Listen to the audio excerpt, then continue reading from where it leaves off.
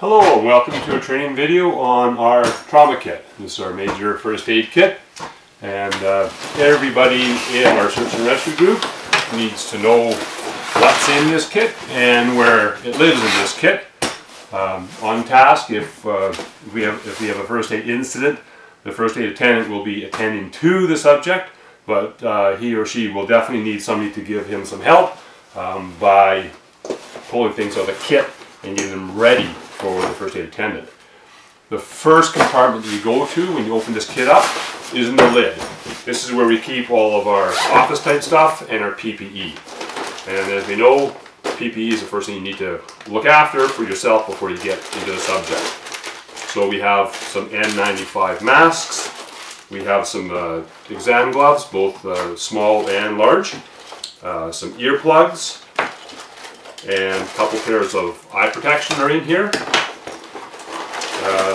And we have some heavy gloves, which are meant for cadaver or work if you're going to be getting against some abrasive type objects, and if these ones aren't going to be strong enough, you can go to those heavier gloves. And of course we also have a couple bottles of hand sanitizer in here as well. And as I mentioned, we have some office type equipment in here.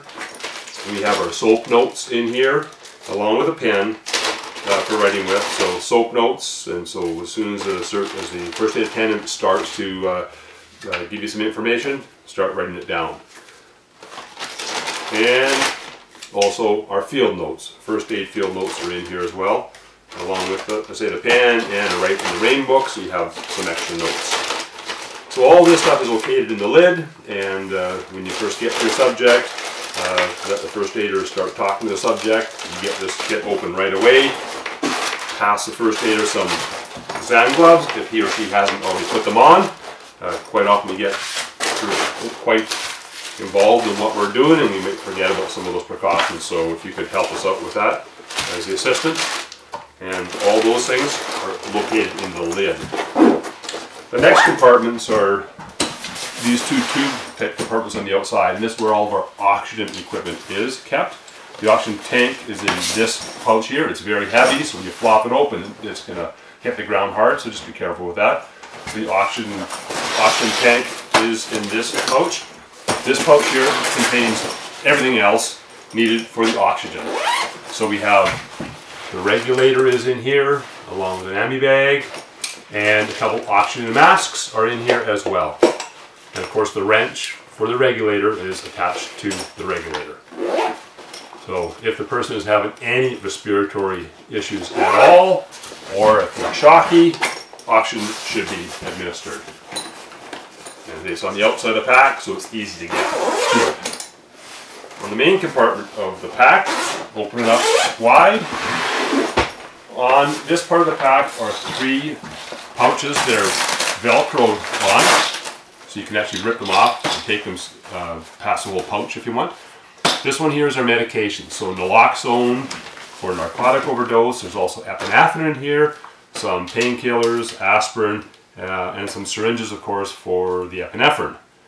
And there also is some tubes of some energy gel in there. The next pouch is our bandage material, just band-aid type bandages. And then this pouch up here has equipment in it, so our pulse oximeter, stuff for taking blood pressure, stethoscope, some tongue depressors, and scissors. That sort of stuff is in here. And in the main compartment of the pack, we have a ready heat blanket. If the subject is all hypothermic, we're going to want to have this blanket taken out well ahead of time, and it needs to be shaken out and exposed to the oxygen to start activate itself so it can generate heat. And so if the first aider is requesting ready heat, this needs to actually come out about 5 minutes ahead of time and get it activated. Speaking of that sort of thing, we also have a little another kit here, some hypothermia stuff. There's a space blanket or 2 in here, and some energy gel. As you all know, get some energy into the person and they can create some of their own heat.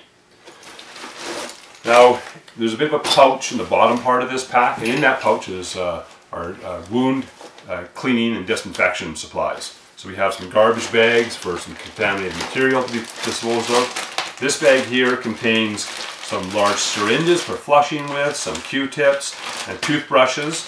All of those things are in this bag here. The tweezers that you'd be looking for are back in this equipment pouch. So for flushing, we have that equipment there. We also have some chlorhexidine soap for washing around the wound, and we have some betadine solution to add to water if you didn't happen to have enough sterile saline around. And speaking of sterile saline, there are 2 liters of sterile saline in the bottom of this pouch. Alcohol swabs, and some more garbage bags just for keeping things clean and tidy around the area, and some more spray type wash for abrasions and that sort of thing. So all of these cleaning and wound flushing products you'll find in the bottom part of this pack. I'm just going to put some of these things away so we won't get too many things out at the same time. Now in the other part of the pack, we are going to have all of our bandage material. So primary wound layer, so Telfa pads, some sterile gauze is in there, that sort of thing for going directly on top of a wound once the wound is cleaned and prepped. And then we also have abdominal pads, so secondary layer type stuff, and there's some gauze in there as well. And this pouch here contains wraps, so your final or your tertiary layer. There's scissors in here for cutting the bandage with. There's a white adhesive tape in here, vet wrap, and some other compress type wraps to go around the outside. And we also have one more kit that has tensor bandages for going around the outside, as well as a number of triangular bandages to be used for various things. We have 3 different types of, 3 different splints, sand splints and so forth. They're all in here, as is Elizabethan collar. And we do have some moleskin in here as well. This black thing is our CAT tourniquet, so combat application tourniquet, and we've practiced with that. It's in here as well. And as well as some more gauze, vacuum packed, and a vacuum packed hypothermia sleeping bag. So it is like a sleeping bag, but it's all packaged in that little tiny package.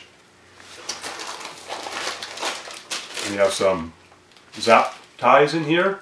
And of course these are used for securing various things, whatever your imagination decides. If we want to do a pelvic binding using the triangular bandages, then we can use these to secure the edges of that triangular bandage. Now we will be adding to this kit a proper pelvic binder, a SAM pelvic binder, so that will be added to this kit over the next few weeks, and it will be in this main compartment. And also in here we have some nasal cannulas for establishing an airway via the nasal passage, and just a couple cold packs. If we have sprains and strains and want to ice them, then we can use those cold packs.